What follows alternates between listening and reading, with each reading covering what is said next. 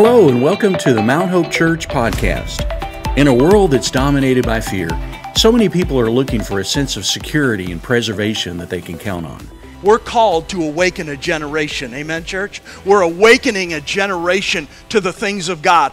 We believe that the road to a better life begins with a relationship with Jesus. Join us now for a positive and lifting message that will help you move forward in your walk with Christ. And so Christianity is an active, I like to use sports. It's an active sport. It's your action. You're getting ready. And now, here's Pastor John Gallinetti.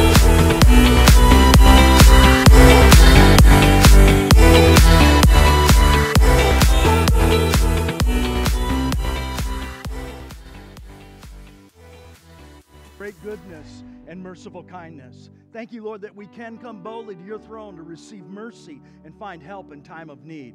Oh, what a Savior that we have. Jesus, thank you for going to the cross, paying the price for our sin, for our sickness, and for our poverty and lack.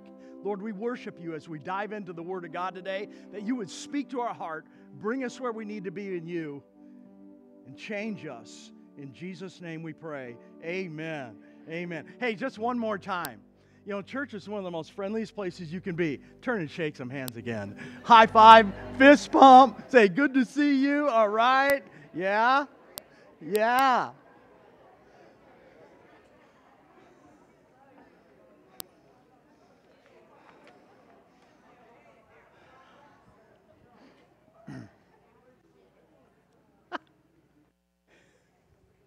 You know,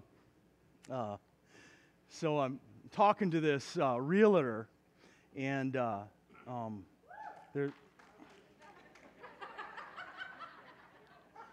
You didn't hear it yet, but I appreciate the enthusiasm. When we bought this house, that we had an extra lot came with it, and every day I'm calling it sold for top dollar in Jesus' name, and 898 days later. It finally sells. So anyways, there's that. And so the realtor I'm working with, you know, I call her up, hey, I just got some questions about this and all that. Well, what are you doing for the big weekend? I said, well, I get to go to church, and I'm so excited about that. I mean, think about it. In his presence is fullness of joy. At his right hand are pleasures forevermore. In God's presence. I mean, the local church is like a piece of paradise in a chaotic world. Why would I want to be anyplace else? A couple days goes by, I had to call her again and ask her a few other questions. What are you doing for the big weekend? I said, well, remember, I work weekends. And when you're getting fired up to go on the boat and do all that stuff at the cabin, whatever, I'm putting on my game face.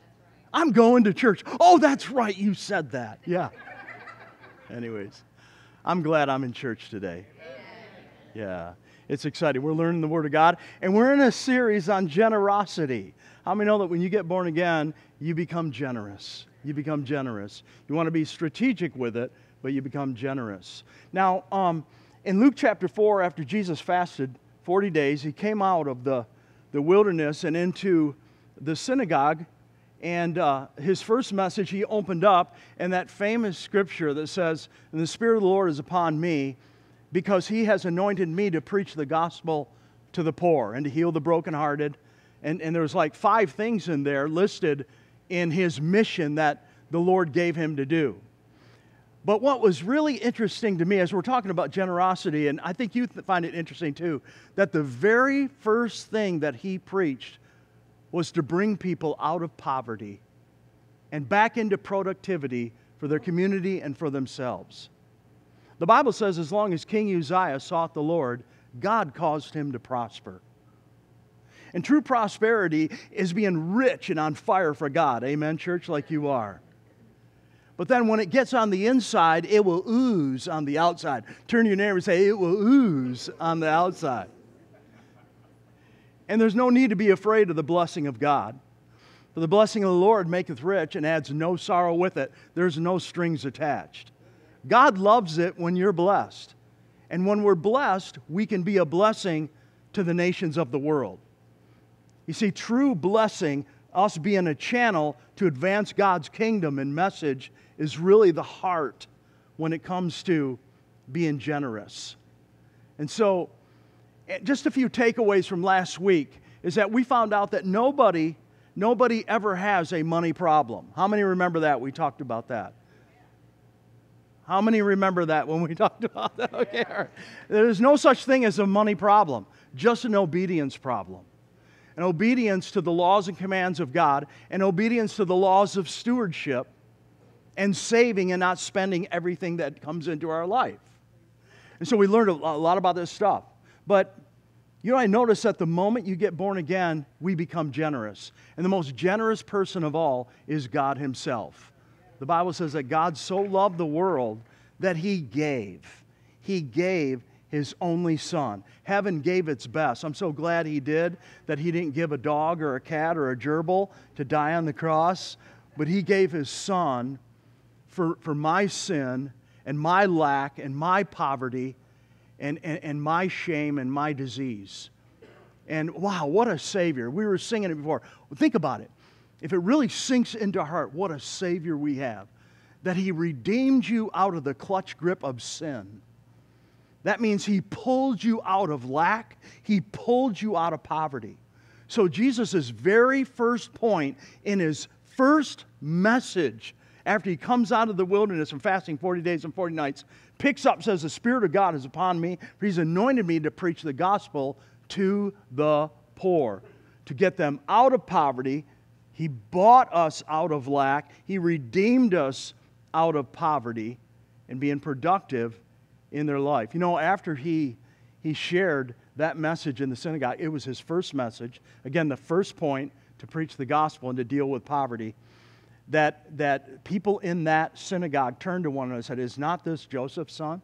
Is not this the Home Depot of the day? Is not he the carpenter?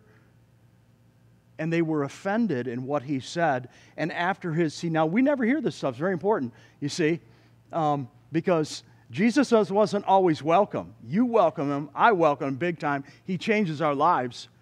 But He can only change those who open up to Him. After that message, that whole multitude took Him to the brow of a hill, really a mountain, and wanted to push Him off. Wow, what an opening message, huh? And what a result there. Well, I'm glad I came to church. How about you? Amen. He bought your lack. He bought you out of it. And so, when we become generous, it's really a byproduct of being born again.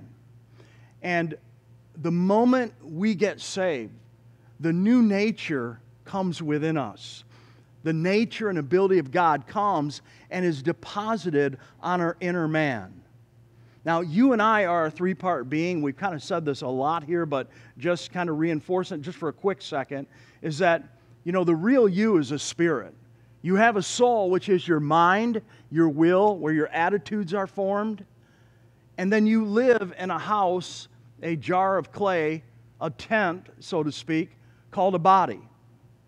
Now, when you got born again, you became a new creature in Christ.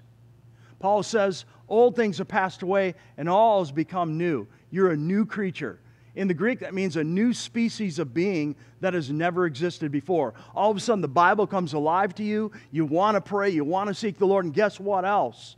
You want to become a giver. You become a giver the moment you get born again, because the nature of the greatest giver of all comes and resides on the inside of you.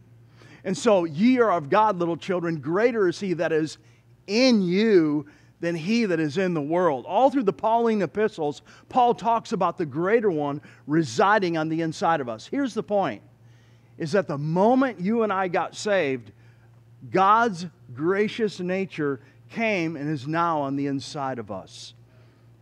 And the Bible talks more about giving than any other subject. It's really stunning, than any other subject. And it's interesting also that Jesus taught more about money, our attitudes toward it, stewardship, and things of that nature, than any other subject in the four Gospels. And so it's just really stunning when you think about that.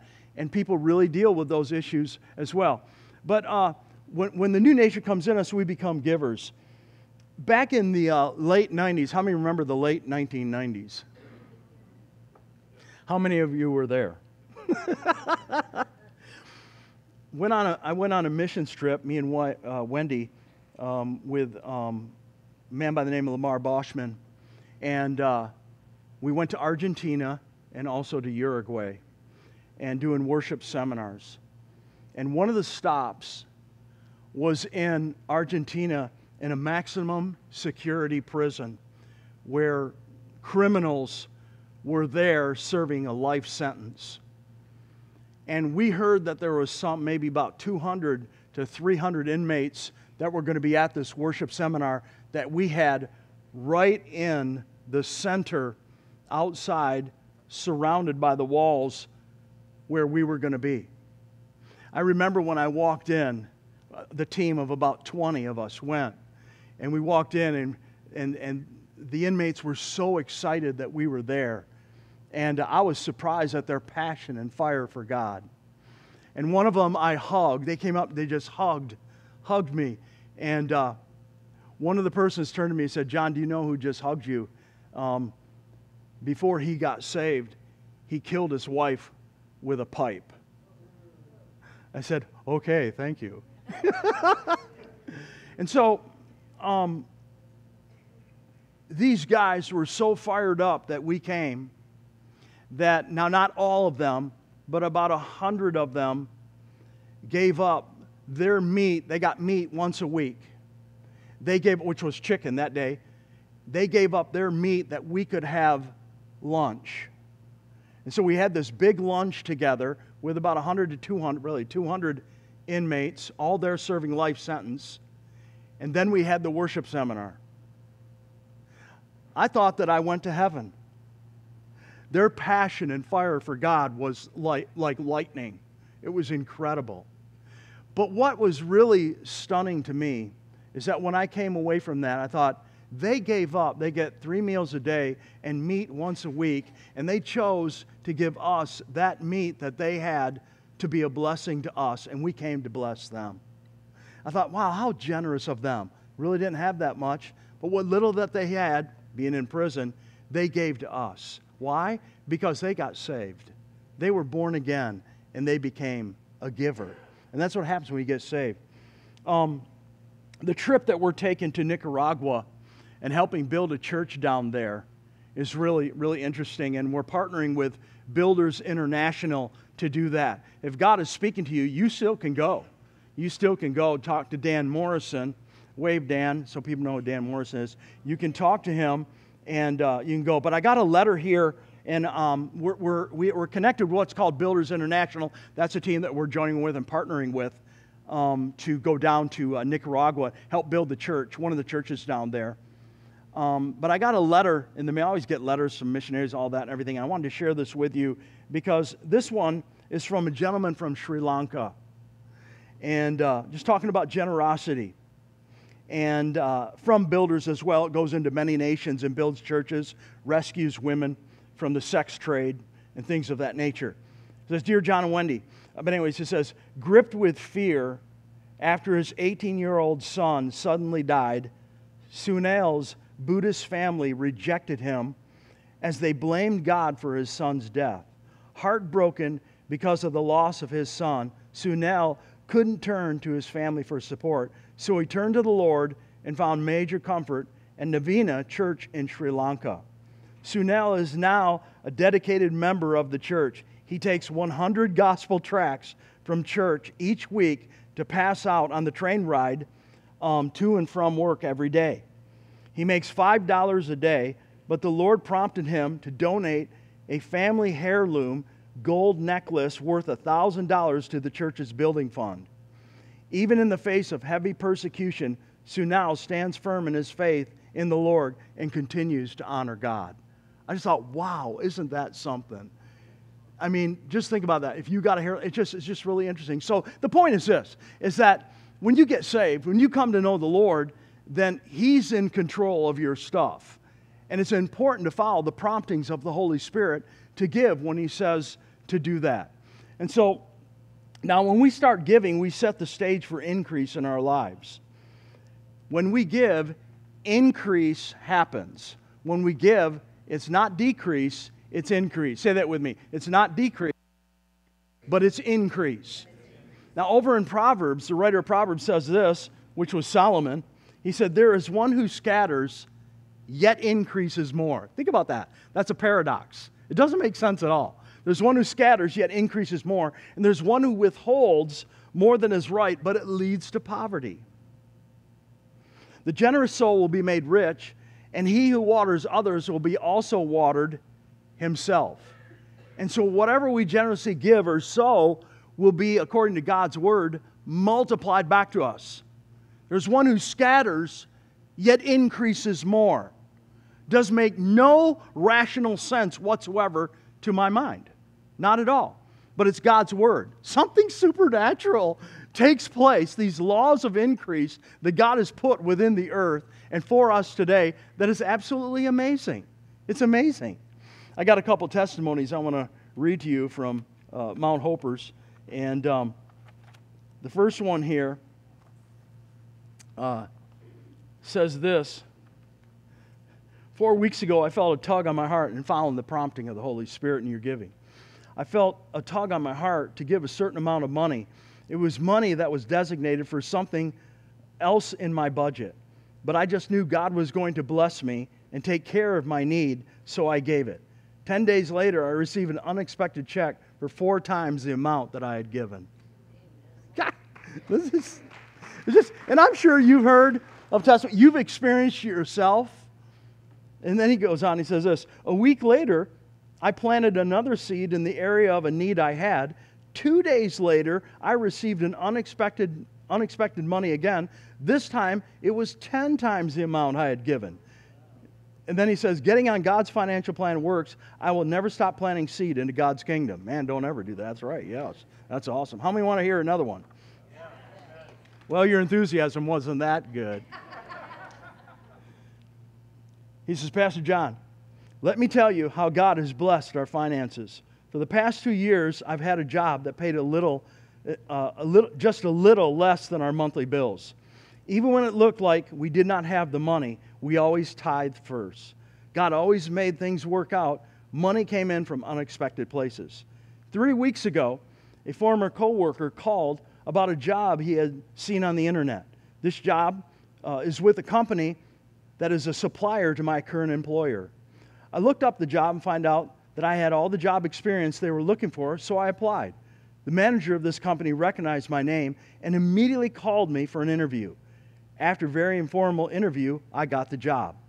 The blessing of this job includes a $5,000 increase in pay, a 401k plan, tuition reimbursement, and an opportunity for advancement. I am convinced that because we tithe and give the Lord what the Lord asks of us, that God blesses us. God bless us with this opportunity.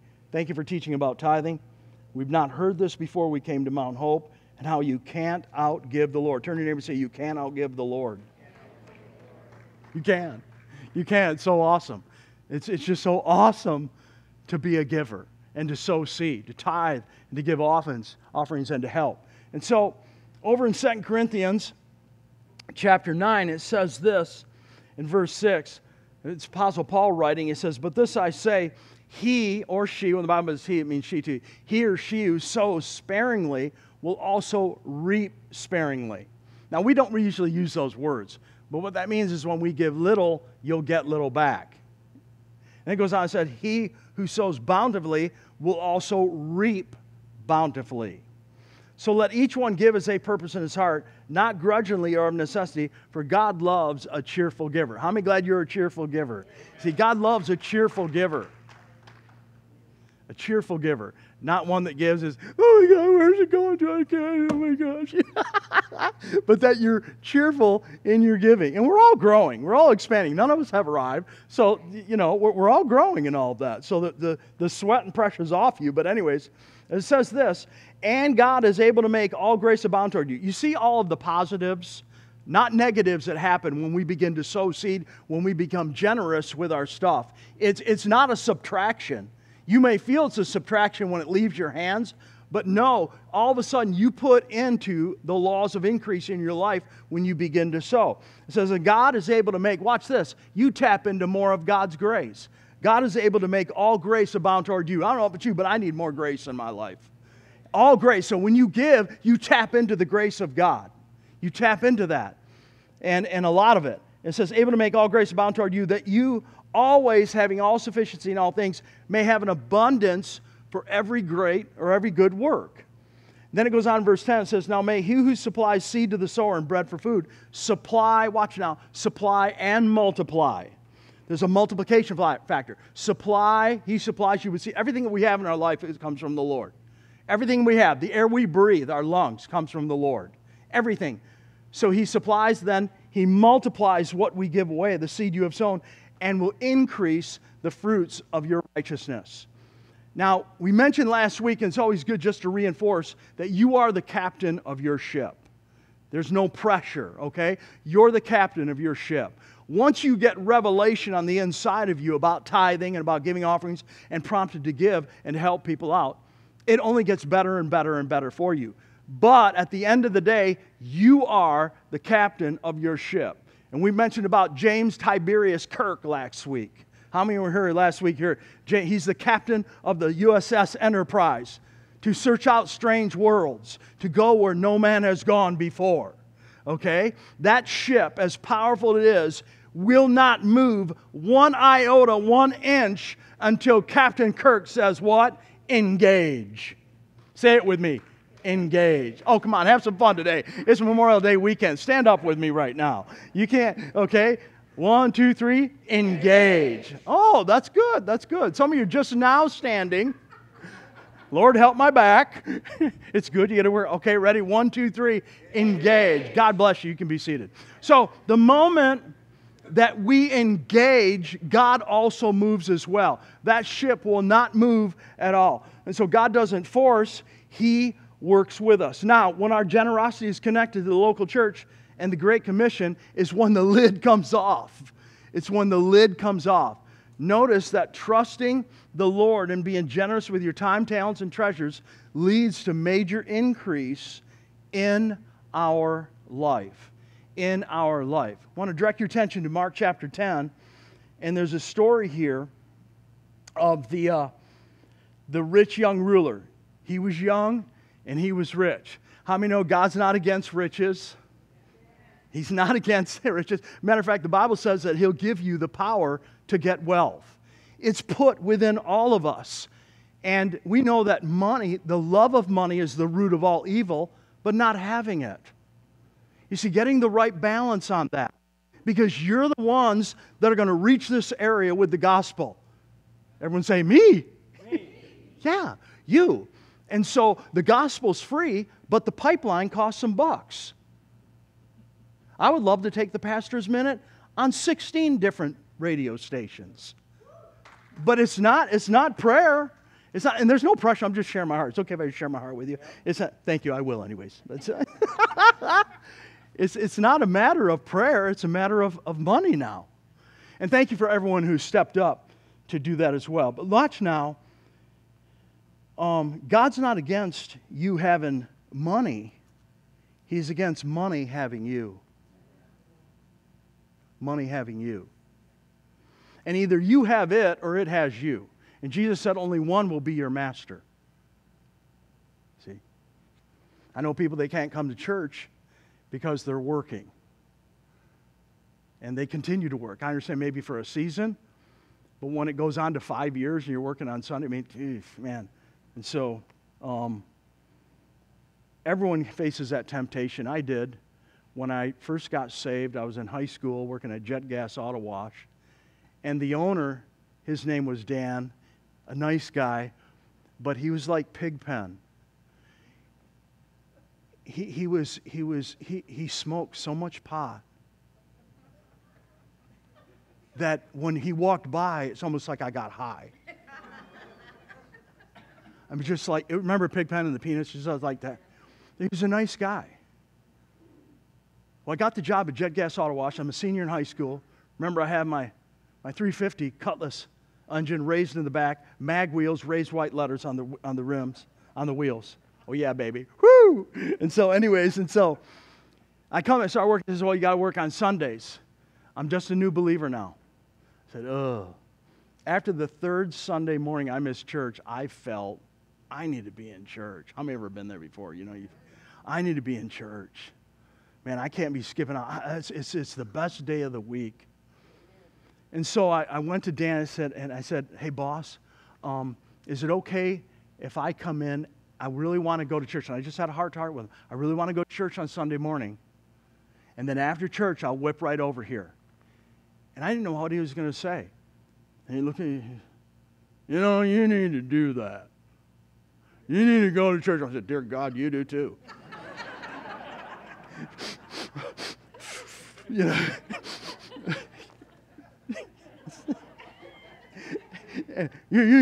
need to do that. I said, I do. I really want to. And I'll come back. I'll come right after church. I'll be here. Okay, you do that. That's okay. And so praise God, I found favor. I was able to share with that guy. I don't know if he ever got saved, but man, that guy smoked so much pot. I mean, literally, and people do that because they're empty. I'm not condemning that. The Scripture says not to do it, but why do you need to do that when you got the Holy Spirit? And it doesn't kill your brain cells, it doesn't kill your body. We're not going to go down that line because, I got medical marijuana and all that. You can get healed today. If you're on dope, you can get healed today in Jesus' name. You don't have to get into that. You don't have to give into that. So here we got a rich young ruler in Mark 10:17. You probably know the story, but here we go. It says, now as he was going out on the road, one came running, knelt before him, and asked him, good teacher, what shall I do that I may inherit eternal life? So Jesus said to him, why do you call me good? No one is good but one, that's God. You know the commandments. And Jesus is reeling them off. Do not commit adultery, do not murder, do not steal, do not bear false witness, do not defraud, honor your father and mother. And he answered and said, teacher, all these things I've kept from my youth.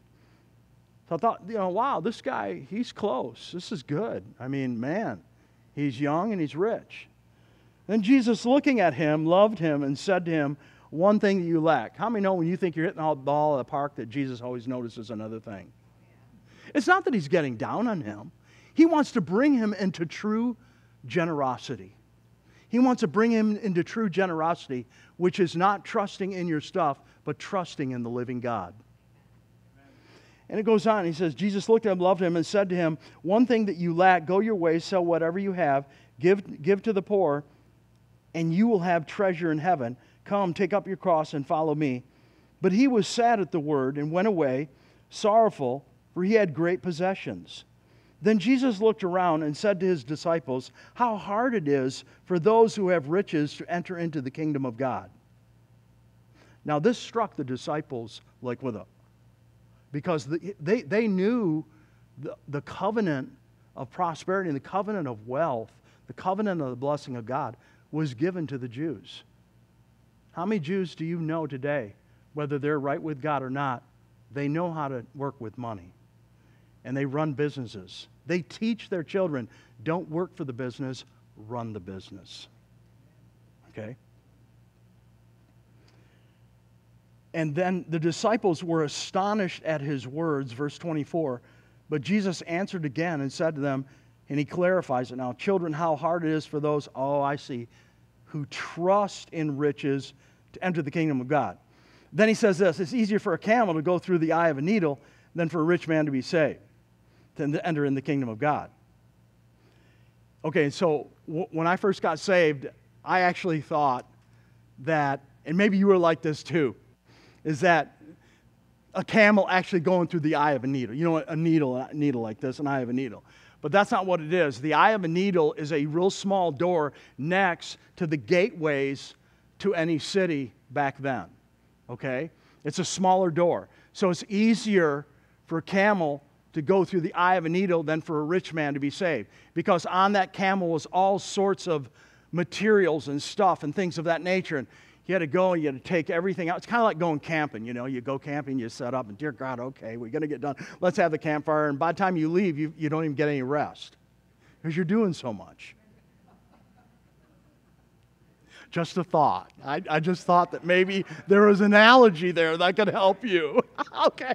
And so anyways, so you have to take it all off. You got to pull it all off the camel. You got to push the camel down. You got to hit it in the butt to get that camel to go through that eye of the needle. And so what Jesus is drawing a reference to, it is easier for a camel to go through the eye of the needle than for a rich man to be saved. Why? Because many people have their trust in their stuff. And Proverbs tells us that stuff can take wings and fly in a moment of time. During the recession in 07, 06, 08, 09, many people lost money. Many investors lost money. It could take wings and fly away. I don't like that when that happens, but it happened. In verse 26, it says, easier for a camel to go through the eye of a needle than for a rich man to enter the kingdom of God.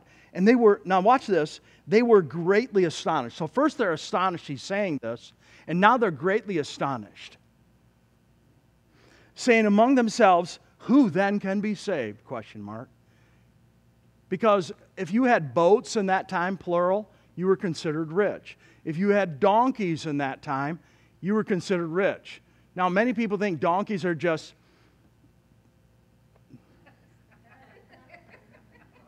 We won't say it in church, okay? All right. But donkeys are actually really smart animals. Very smart.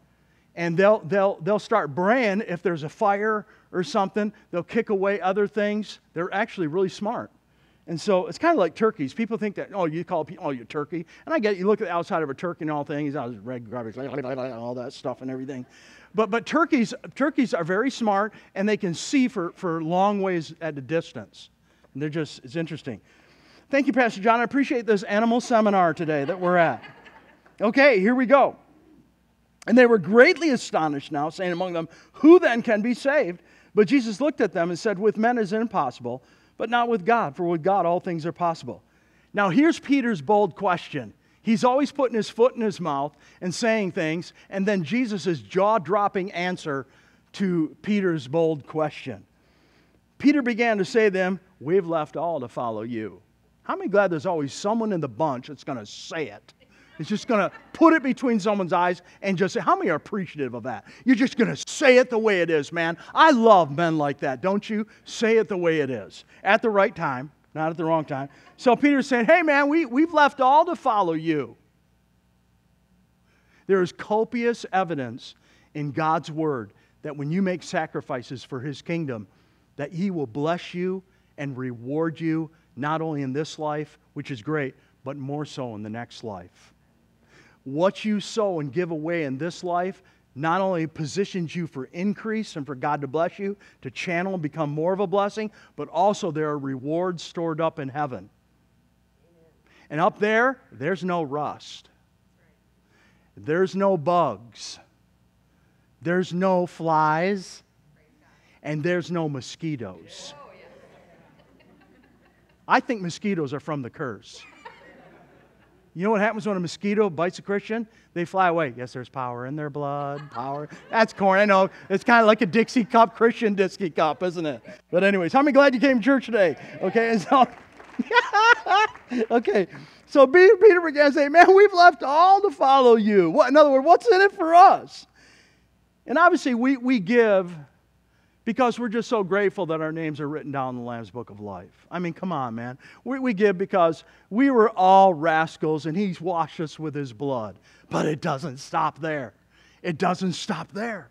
He wants you to be blessed beyond your imagination. What? Me? Turn to your neighbor and say, yes. Yes. Why? So you can advance the message of Jesus Christ. That's why. That's why He'll prosper you. He'll bless you. And you ain't got 70, 80, 90, 120 years to do so, and then poof, you're gone. Your jar of clay drops, and your spirit and soul detaches from that thing and goes home to be with God. Isn't that awesome? You can have your cake and ice cream and eat it too. Woo! I love it. That's why I'm so fired up for the Lord. It's just great. We can pray. He'll answer. We can seek Him. His presence fills us. What are you doing this weekend? I'm going to church. Oh, you don't sound too exciting, my realtor. You don't sound too excited. Well, I said, what are you doing? I'm going up to the lake on the boat. Well, good. Have a good time. But I'm going to have a better time than you. Amen. Well, while you're in the church blessing the people, I'll be thinking of you. I'll be thinking of you too. I said, you need to come to church. Well, where are you at? Embry Road, Mount Hope Church. Look up online. You'll see it. You'll love it. Anyways. So Peter asked this bold question. Finally, getting back to the message. So Jesus answered and said, assuredly, after Peter's bold question, I say to you, there is no one who has left house or brothers or sisters, plural, or father or mother, or wife, children, lands, that's real estate. That's real estate. For my sake in the Gospels, who shall not receive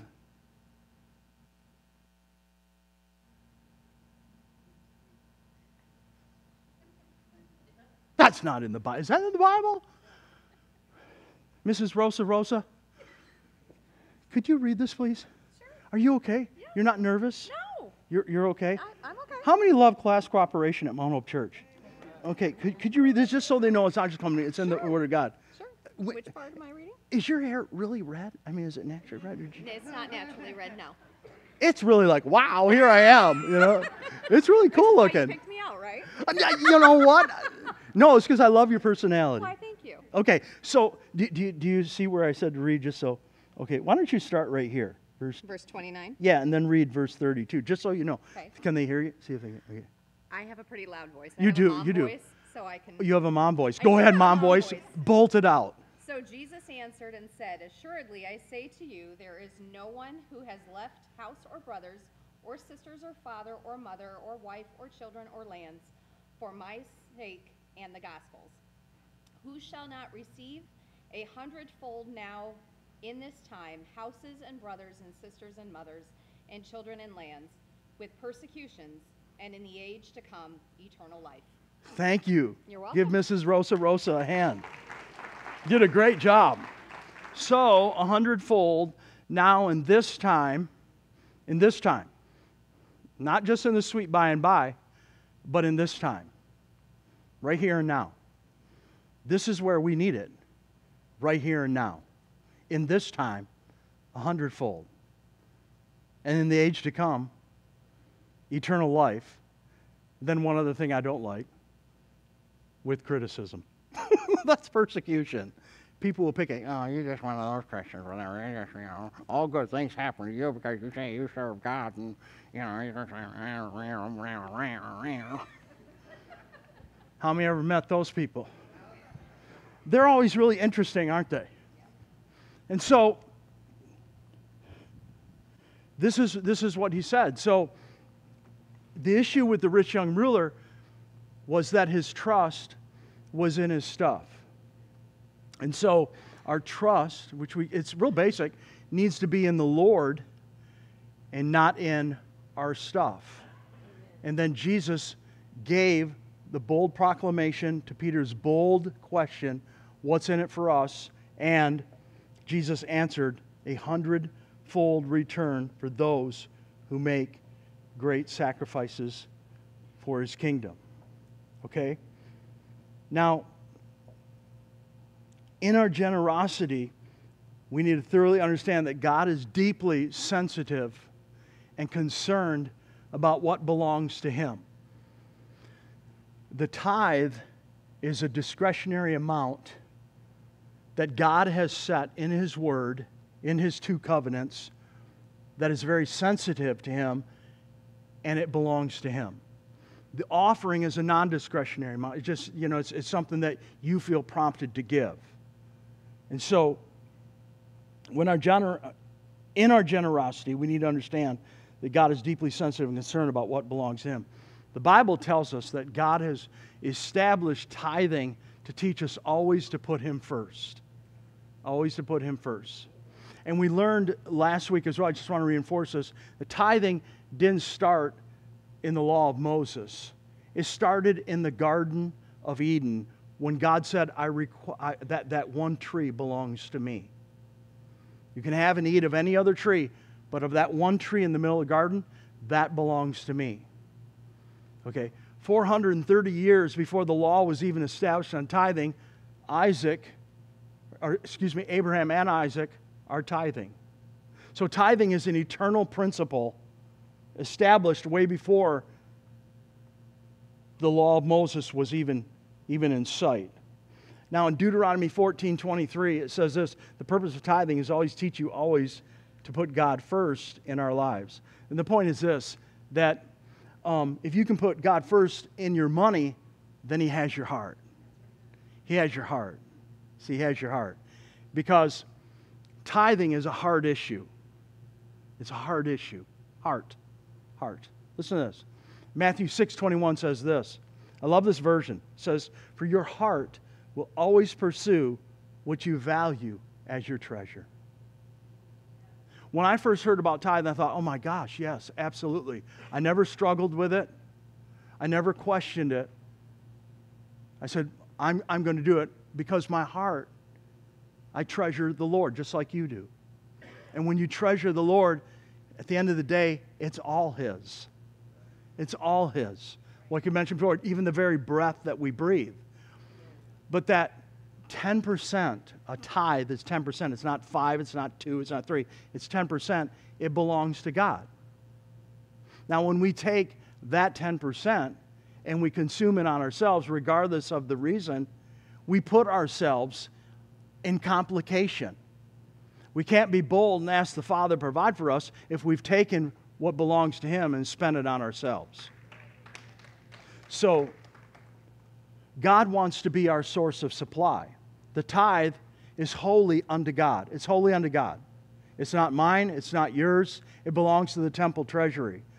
Goes to the functioning capabilities of the local church. So the local church can keep pumping out disciples for Jesus Christ and doing soul-winning events, you see, and to reach this entire region and around the globe with the gospel. And so, tithing also shows to God that you recognize that all gifts are from Him. Everything we have, like I mentioned, is from Him. Now, when we tithe, we're giving back to God what rightfully belongs to Him. And it's so sensitive and such an incredible thing with the Lord that He says, will a man rob God? In Malachi 3. And they said, what? Where have we robbed you? And God says, in tithes and in offerings. And He says, this whole nation has robbed me. That's what He says. The whole nation. He says, return unto me, and I'll return unto you. So the number one way that we return unto God after we repent and invited Jesus Christ to come in our life is what we do with our treasures, with our time, and with our talents. And so, you know, I've over the course of 36 years preaching the gospel, and even like 5 or 6 or 7 before that, I've come across Christians who have really strange ideas when it comes to the first fruits of the tithe and all of that. And so it's really interesting. But I'm here sharing with you that if you want to see the blessing of God upon your life, you want to obey God, you want to see that, then put Him first in your finances.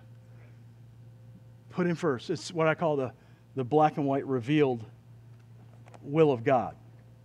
And so let me go there really quick.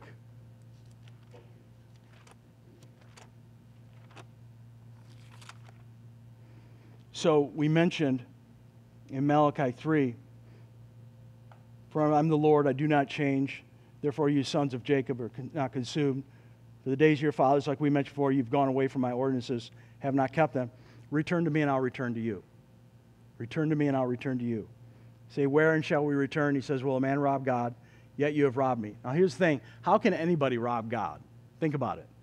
He's beyond an octillionaire. How can anybody rob God? It's not so much that God needs your money. He needs your faith and obedience so He can bless you back.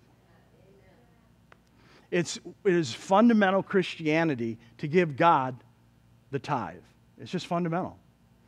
And so when you cross that threshold and you consistently begin to tithe and give Him and honor Him with it, is when the lid is taken off. Until you begin to tithe, that lid is shut up over the finances of your life. Now, like we mentioned before, it says, Will man rob God? You rob me in tithes and offerings. You are cursed with a curse, for you have robbed me, even this whole nation. So the curse here means complication and destruction. I mean, it's pretty like, wow, destruction to those who do not tithe. Now, it doesn't mean that God doesn't love us. Nothing like that. It's just letting us know that the tithe is holy unto God and it belongs to Him. So in other words, the moment you get paid, the first part, if the Lord is your treasure, you want to get that into the local church as quickly as possible. Thank you for your enthusiasm this Sunday morning. Okay, now this is what the book says. It's what the book says. So if anybody has an issue, not meaning you, because you guys love this stuff and all that, right? If anyone has an issue, they don't have an issue with me. You have an issue with the Word of God. You have an issue with the Word of God. And so it goes on. Everyone say, let's get to the good part. Okay, watch the lid come off now. He says, bring all the tithes into the storehouse, that there may be food in my house, and try me on this now. So we can't test God in any other area except this area right here.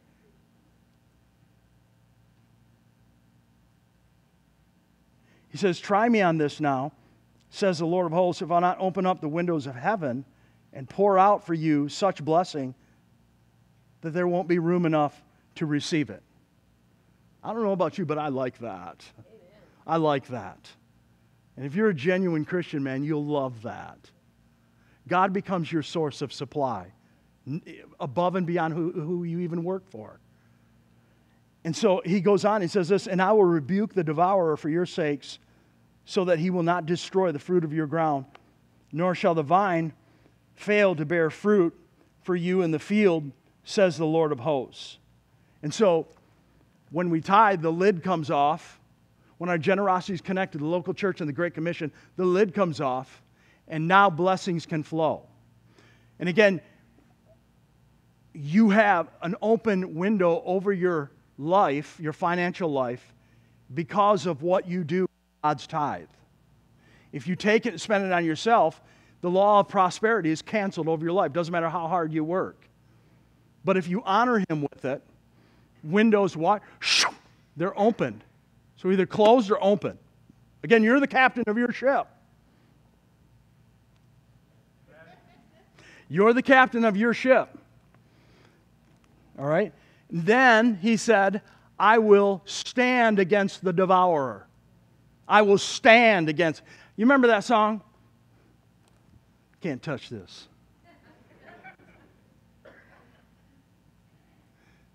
And he'd wear those real puffy pants. Man, that was a cool song. Can't touch this. Dun, dun, dun, dun, dun, dun, dun. What was his name again? Gosh, I can't remember. Wow, you heard of him. MC Hammer was cool. And I like him. And he can't touch this. Dun, dun, dun, dun. You know, when you tithe, the devil can't touch your stuff. He may try, but he can't. He can't. He can't. Because God's sitting there saying no. And you'll find your tires lasting longer. Your refrigerator going farther. You'll go where no man has gone before. Okay, now the original Hebrew. How many fired up you came to church today? The original Hebrew, the Old Testament written Hebrew, the New Testament written in Greek, says this in Malachi chapter 3. Put on your seatbelts, man. This is how good it is. It's great. He says, present as an act of worship, this is the original Hebrew, present as an act of worship the full tithe, the whole tenth of your income. Can you see me over there, Dan? Okay. Present as an act of worship the full tithe, the whole tenth of your income, bringing into the storehouse so there can be meat in my house. Now watch what it says here. And prove me now by it, 1. Go ahead, put me to the test, 2. Try me, 3. Check me out, 4. I like that one. Check me out. Experiment with me, 5. Give me an opportunity to prove myself, 6. I challenge you to challenge me, 7.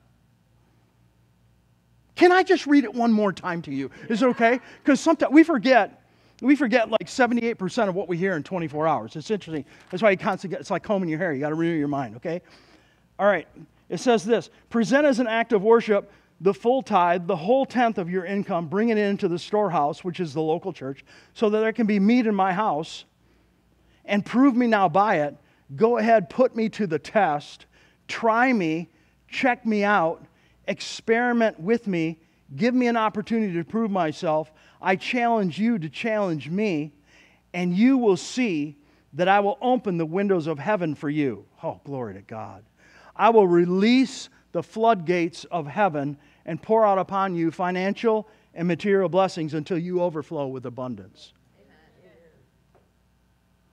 Wow. We're positioning ourselves for increase. Amen.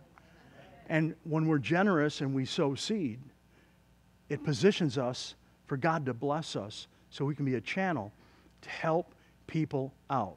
So, with what I do with the tithe, which is God's tithe, it's not mine, will determine whether I have an open window or a closed window. It's really black and white. It's really simple. Okay? So you today either have an open window or a closed window, and your direction in your heart as it relates to the tithe. Say, well, it all belongs to God. It sure does. But He is very sensitive and very concerned and very detailed. One thing I know about God, He is extremely organized and extremely detailed.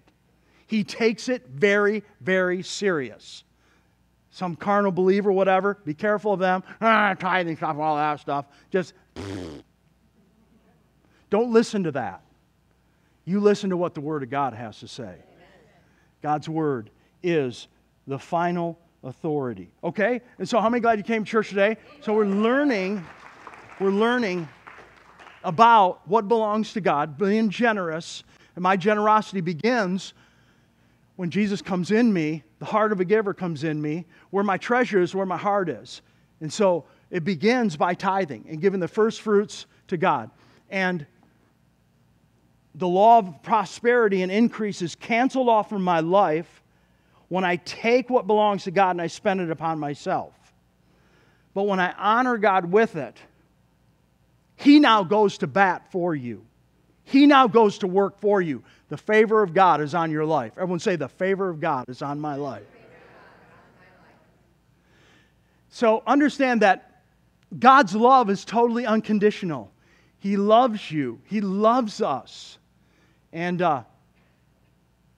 one person says, well, I go to hell if I don't tithe. The answer is no. But it will send others to hell because of the message that costs money to send that message out. The missionaries that we're supporting right now. How many want to advance the gospel in India? Man, I do. You see, Nicaragua, all those nations, you see. So God will bless you so you can be a blessing. Now, the Word of God says this. Can I have just a couple more minutes of your time real quick and we'll wrap things up? You go have your burgers. When we tithe, we're giving back to God, again, what already belongs to Him. Now, Deuteronomy 8:18 says, remember the Lord your God, for it is He that gives you the power to get wealth. Okay?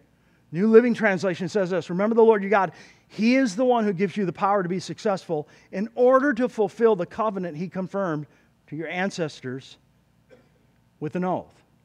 He gives you the ability to produce wealth. He gives you the power to produce wealth. Okay? So that He's put that on the inside of you. All right? So God always has an abundant mindset. Always. He always has an abundant mindset. And so when we tithe, the curse is reversed. You reverse the curse, and the lid comes off of your finances. The lid comes off. All right? Now, let's wrap things up by just looking at some takeaways from today and last week, real quick, and we'll wrap it up. Here's some generosity takeaways. I just saw I wrote it out. I thought it was cool from today and last week. Number one, I'll honor God with the tithe first and foremost, always with everything that comes into my life. He's my source of supply. Number two, I will challenge myself to give offerings as the Spirit of God prompts on my heart. See? I'll give offerings. Number three, I will start a safety bucket.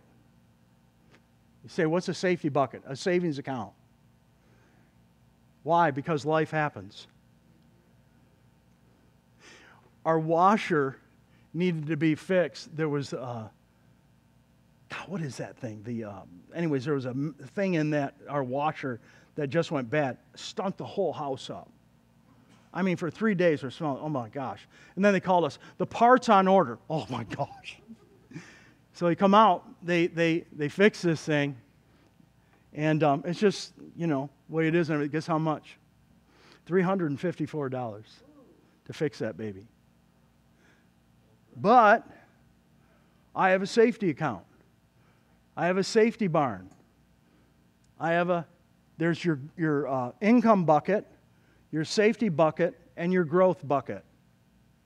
Investments, things of that nature. Safety bucket. So I said, Wendy, it's a safety bucket time, isn't it? It's a safety bucket decision.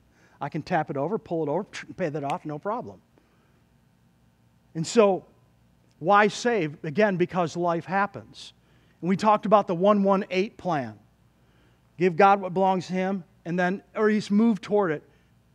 Tithe 10%, save 10%, or invest it, however you want to do it, and then live off of 80%. Don't live off of everything that comes into your life. The wise man stores up for the future. See, if you don't think about your future, who's going to? And let me encourage you. You might be here today or listen to me online, and you might be in debt up to your nostrils. Up to your nostrils. I have good news for you. If you start on God's plan today, and don't buy everything your little beady eye wants to buy. I talked about Home Depot. When I go into Home Depot last week, I said, it's like I want to buy 13 things, and I do not need it. It's just like, it must be a spirit or something. I don't know. It's just like, I want to, you don't need that. No. So you got to just say no with me on 3. 1, 2, 3. No. No, you don't need it. No. You got to say no so much to yourself if you want to put yourself where you're heading toward the wealthy place. 1 candy bar, not 3. I'm being real with you. Say no. Well, I meant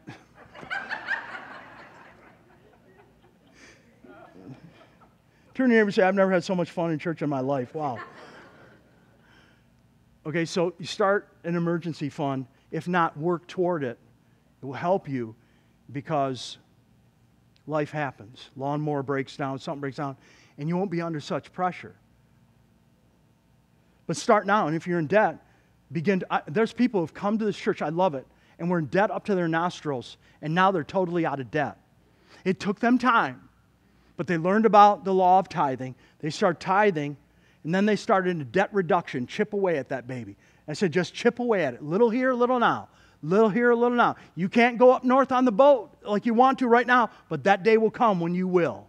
Chip away at it, chip away, chip away. 4 years later, 3 years later, they're totally debt-free. Because they work at it. And this must be one step at a time. Don't get discouraged. When you're in debt, it can be so discouraging. Amen? It can be so discouraging. If you just take it one step at a time and ask God to be a wise steward over your stuff, that is just as most important, right underneath tithing, is using wisdom with your stuff. You don't have to buy everything, like I said, your little BDI wants to buy. If you have to go to Goodwill and get stuff to get by, that season will pass and you will come into a greater place. Amen? You will come in. But you got to be wise in doing that. Wow, this is good stuff. It's like a seminar today, isn't it? Jeez. And so anyways, I love this stuff. Understand the law of compound interest. The law of compound interest says if you start today, you start when you're young, that interest will work for you in 20 years. I tell my kids right now, if you start saving and investing right now when you're 18 years old, by the time you're 38, you can be a millionaire. Huh? Yeah! But you can't go out and get the fastest car on the planet that burns up 100 miles to 1 ounce of fuel. Whatever. You can't do that. You got to just conserve, and God sees that, and He'll work with you. Wow, what is it about this? This is powerful stuff. You see, put yourself in a position where you got to restrain for now, but it's delayed gratification where it's going to get you to the point that you want to be. And for me, it's to be able to write big checks to the kingdom of God. Amen. It's to help. Now remember, anyways, so a safety bucket. Live on 80%. Good work ethic. Good work ethic means this. I'm going to do my best on the job because the Lord is my boss. And I'm going to honor who I work for too. At the place of my employment, I'm going to be the best worker they've ever had. I'm going to be the best worker. Might not start out that way, but I'm going to be. When I left Paul Fade & Sons Hotel, Restaurant, Institutional Supplies, specializing in pizzerias, Jerry, the foreman, came to me and said, I wish you wouldn't leave. You're one of the best workers we've ever had. I said, I could have used that encouragement 2.5 years ago. I said, Jerry, thank you so much for sharing that with me. That means a lot to me. You know, be a good worker. Go the extra mile on the job. Give me nothing back. Then you won't have nothing. Jesus said, what? Go the extra mile. Go the extra mile. Anybody can pick up that gear and go 1. Go 2 miles. Go 2 miles. Live on a budget. Everyone say budget.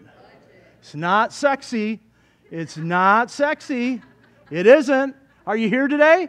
It's not sexy. Budget. Live on a budget. Because we're an American. We live in America. We got everything.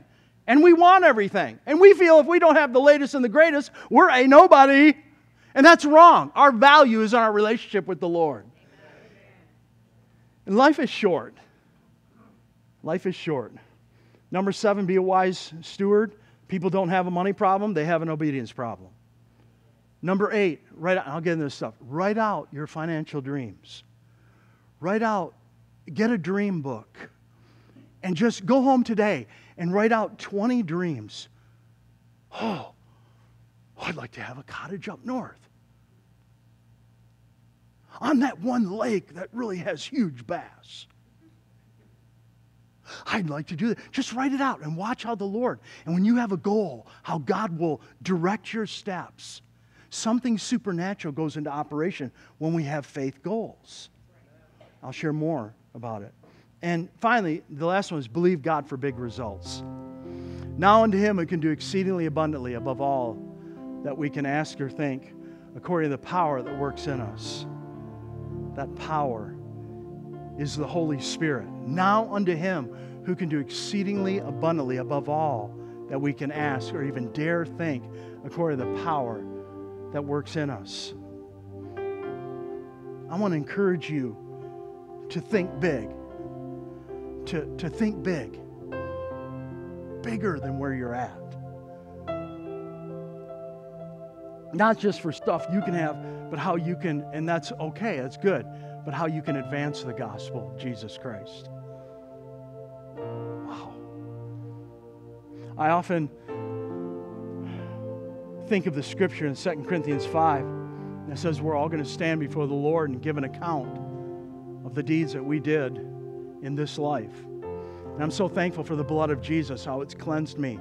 Because I've made some foolish decisions years ago that I've been pulled out of.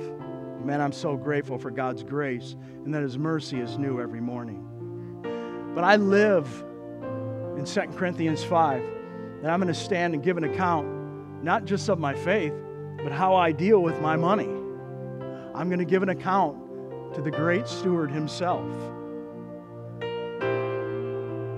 How I talk. A lot of believers mess their financial prosperity up because they're still talking like the world. Well, another day, another dollar. Happening. Did you see what the news said? It's all coming down. Nope, I'm going through it in Jesus' name. Path of the righteous goes brighter and brighter until full day. The world can say this. God's word is greater than that. It's not denying the fact that the stuff is happening in the world. It's the fact that God is greater than what's happening in the world, and He'll lift you above that. He'll lift you above that. Let's pray. Father, we're so grateful for sending Jesus to die a miserable death on the cross that we might know You personally. Lord, we're getting serious about this stuff. We're getting serious about generosity. We're getting serious about being a wise steward.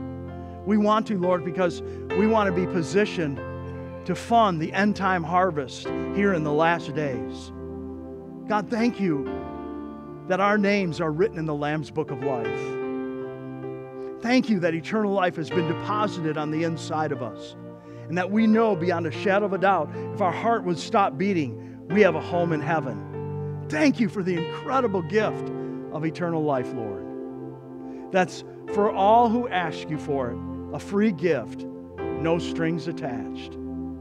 So with their heads bowed, right now, I want to ask you a simple question. You're here today. I know a lot of you are saved. You love God. Those watching online, If your heart would stop beating, where would you be? There's only two places. There's heaven, and then there's hell. There's no purgatory. There's no soul sleep. There's nothing. It's hell or it's heaven.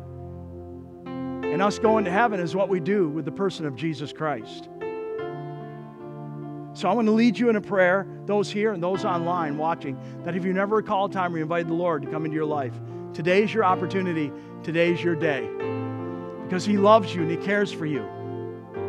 God so loved the world that He gave His only begotten Son. Whomsoever would believe in Him would not perish but have everlasting life. Say it with me. Dear God in heaven, I admit I've broken your laws and commands. But today I'm coming home. Jesus, come into my heart. Forgive me of all my sin, all my mess-ups. I boldly confess that you're my Savior and my Lord, today and forever. In your name I pray. Amen and amen. Now I pray a blessing over your life. I come against the spirit of poverty and the spirit of lack, and I break it over your life in Jesus' name. I pronounce God's blessing of increase, favor, and even prosperity over your life. I pray that you'd become a wise steward, positioning yourself for great increase in your life. I pray that no evil would befall you, neither any plague come near your dwelling. He shall give His angels charge over you, keep you in all your ways. 1,000 will fall by your side, 10,000 your right hand, but it will not come near to you, because you're in covenant with the Lord Jesus Christ. Lord, we thank you for all your blessings. Thank you for the men and women who sacrificed their lives, Lord, on foreign shores for our freedom that we have in this country. We honor them and we thank you for them. Pray for our police department and our policemen, that you'd protect them, direct them, Heavenly Father, in Jesus' name. Pray for our president, Lord. May the wisdom of God be upon him. We thank you, Lord, for revival in America. In Jesus' name, amen. Amen. Whew! Praise God. I'm fired up. I'm fired up. I could keep going. We got to shut this thing down. How many are having hamburgers today? Tomorrow? Oh, you got hot dogs? Barbecue chicken? Are you still a Detroit Lions fan? I hope they go to the Super Bowl next year. That'll be great. You talk about increase. That'll be awesome. God bless you, everybody. Have a wonderful day. We love you. Altar workers will be up here if you need further prayer. We invite you to join us in person at Mount Hope Church in Grand Blanc, Michigan. If you'd like more information about Mount Hope Church and Pastor John Gallinetti, visit our website at mhcgb.com.